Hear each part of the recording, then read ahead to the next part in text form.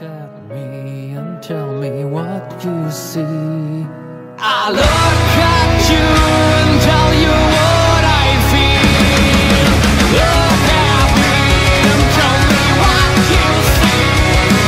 I look at you and tell you what. What's up, everybody? Emperor John Kill 3D Gaming here, and this is going to be a 3-part review because this is the first time that I've actually been able to sit down and play the Mass Effect trilogy, the original trilogy. Now, all I have to say is each section that we do, like each of these 3-part videos, is going to be based on each one of the games. My personal history with Mass Effect is I never fell into the Mass Effect hype. I didn't play it in its heyday. I only played Part 3 and Andromeda, which I know people have strong opinions against or support. But where do I stand on the trilogy as a whole? You know, now that we're away from back when Mass Effect 3 had a huge controversy, back when Andromeda had a facial animations controversy, how was Mass Effect 1 and 2 and 3 in this package together? Well, let's start off with Mass Effect 1. Now, I've tried to play Mass Effect 1 recently on backwards compatibility for the Xbox, and I can tell that the game was aged for its time. It had a lot of its old guard BioWare RPG aspects, which wasn't bad. It's just for some reason I guess I didn't get into it. Now, with this more refined version of Mass Effect 1, I like Mass Effect 1. Mass Effect 1 feels very much like a... how do I say this? Each game in the trilogy has a different vibe to me. They give off a different vibe and a different tone and feeling. So if I was to categorize Mass Effect 1 as I will categorize the other ones, this one is more of a... this is like the most interstellar adventure feeling of them, if that makes any sense.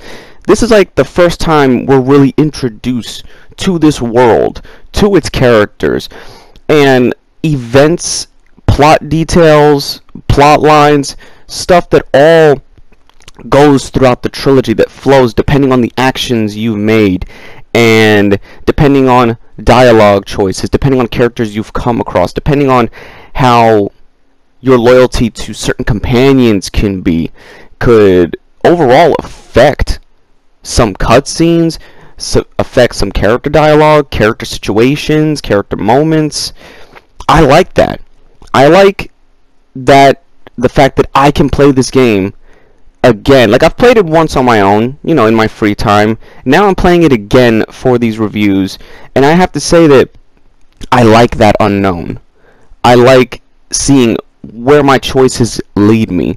I know there's certain points in this game, there's already certain set events. Like, there's set options that already have to happen, like story moments. There's certain story moments that have to play out that you cannot affect, like certain character deaths, or you can be put in a decision where it's only a two-way street. Either a character will live or die, or your decision could prevent a character from getting killed, and overall helping you develop this relationship that you will with each of the characters. And that is one of Mass Effect's strongest points, is its characters. Like Garrus, my right hand man. Garrus has been my man throughout the whole trilogy as my right hand fighter. Now, the character customization versus its 360 port and this one feels like they've taken elements from Mass Effect 2 and 3 to try to improve this one. The character customization is a lot more refined. You can choose the different classes and they feel very effective. Personally, for me, I went with the soldier class because that was the class I first started with when I started Mass Effect 3 for the first time back in 2012. But you get to cycle through the different character looks. You know, there might not be thousands or hundreds of options, but there's a handful of options to at least craft the character that you're gonna see imported to Mass Effect 2 and 3, which that's another thing I like about Mass Effect. When you craft your character, I know there's a standard Commander Shepard character, a male and a femme shep, but I'm not a big fan of preset characters, if that makes any sense. Now, there's certain games where I don't mind a preset character. Now, here, the only thing that's preset is your last name, Shepard, but you get to customize your name, you get to customize your looks, customize what abilities and class you want to be, and then when you go into this world, you, as yourself almost, making these decisions really feels like you are part of this world. Now, you could spend a good amount of time in this character creator because there's at least different options between hair, eyes, facial features, facial reconstruction, you know, depth, obviously the different colors, scars, and a little code at the bottom that you can upload to either, I think it's the Mass Effect, I think there's a website, if I remember correctly, there's a website you can go to that you can rip your character from the website and import them to other games. But the good thing with this collection is your character can automatically import. If you've done Mass Effect 1, Mass Effect 2, and Mass Effect 3, good thing is you can import them all over to the other games unaltered, the way you had them, the way they look, even their skill level passes over, and whatever you've earned, such as weapons, currency, XP, I like that it all crosses over. It feels natural. It feels that you have made a sense of progression in each game. So now with that, with character customization being very good, like I said, this I like the aspect of this character creator. It really made me feel that I was part of this world alongside these characters, and that's the one thing about this game, is that the designs of the different races, the designs of even each human character. Each human character is distinct on their own. Yeah, maybe some similar faces, but think about it. This is I believe an '07 game being somewhat remade for the modern era, so it's got a lot of old guard RPG stuff and gameplay things that people might seem old, but you know what, I like stuff like this, especially when it's refined. Now, its combat is a cross between an RPG and an action third-person shooter with a little bit of Gears of War when it comes to its cover-based system. So it's very easy though to get lost. That's the one thing I can say, is it has the old school RPG effect of you need to find everything. And I like that though. It's tough at first because you're not going to think so, because you're going to get thrown into certain missions where it's straightforward, then you're going to get thrown into certain missions where you need to go around and, you know, backtrack. But I don't mind backtracking because I always find something different. It has that old school Elder Scrolls feel, where if you go off the beaten path, you could find something. Like in this game, I went out my way to try to find every document, every intel, every weapon, anything I could find to help my arsenal or to bring up my XP. And now I want to get into one thing that I feel, like I said before, was its strongest aspects. Its characters and its villains.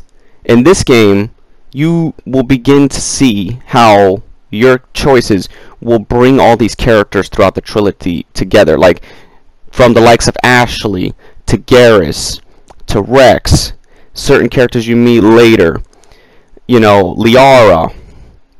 And you could also see, this is what I gotta say about this. Also, this game handles the Mass Effect games in general, but you really see it here, handles the relationship system well. It's like all its mechanics, from its relationship to its combat, which its combat is really good. Action RPG shooter, I like it. You know, I can't go in guns a-blazing, I have to think a little bit, but I really liked the interactions I was having with the characters. I could tell who I wanted my character to have affections with, and this is one thing I have to say. What modern day journalists and people won't tell you, this game, Mass Effect as a series as a whole, effectively was able to add diversity in the right way. And I know nowadays that's an excuse for studios to do shit stupid, but here BioWare was able to do it way before all this bullshit culture took over. And what do I mean by that? There's a character for every sexual orientation, whether you're straight, gay, bisexual, you know, the 9 yards. Mass Effect allows you to develop a relationship with who you want. Okay? You want to be with one of the female characters? That's fine. You want to be with one of the male characters? That's, that's you. You want to play as the female character? If you're a female, if you want to play as the female character and go for the male, that's you. And if you want to have the two female characters, that's fine. That's the thing about BioWare. BioWare is successful in crafting chemistry. They were able to craft good reasons for these characters to develop emotions and feelings, and it's worth seeing the adventure. I mean, primarily, me, the 3 chicks that I've gone with throughout the series is Ashley, Liara, and Miranda, and not in that particular order.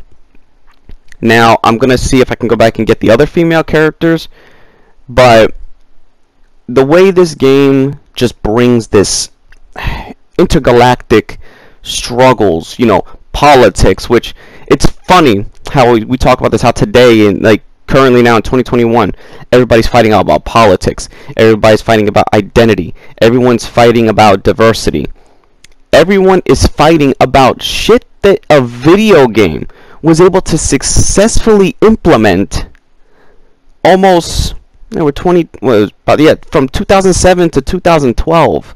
This trilogy, Mass Effect was able to do what most modern gamers, modern journalists, and most modern reviewers fail at, and that is using politics, using diversity, and using characters to tell its story in the right way. There's no messaging in this game, which is, oh my god, it's a breath of fresh air that I can play something as a guy and not feel like I'm being beaten over the head with a message. You really feel the sense that these races want to work together in this game, the many different alien races, but everyone, like always, has political differences, different political views. But it's funny how you talk about politics today, it could cause an uproar of debate. But if you talk about Mass Effect's politics, it's intriguing. You get invested.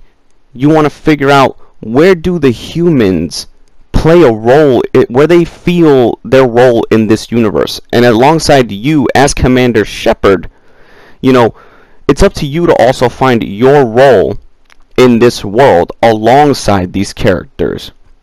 Because what you do in this game will highly affect what could happen by 2 or 3.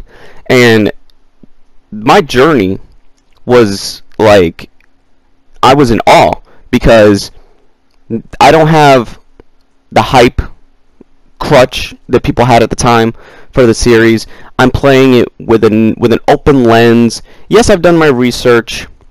I know there was a controversy with the end of the trilogy, but I'm not going to get to that until I get to part 3. But what I do like, at the end of the day, and what I think this game does really well, is its galactic exploration.